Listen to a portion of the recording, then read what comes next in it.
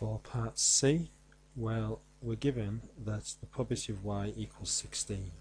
So if we sub y into the function we've been given, 16 equals 3x plus 4. That would lead us to solving that 12 is 3x, so 4 is equal to x. Now we can use that value of x because that is part of our binomial distribution given up here, and we need to now find the probability of x equaling 4.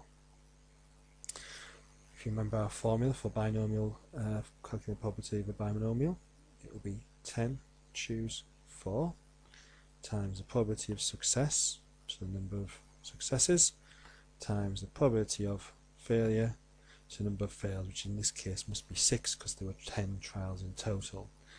Input that into your calculator, you should get an answer of 0.2.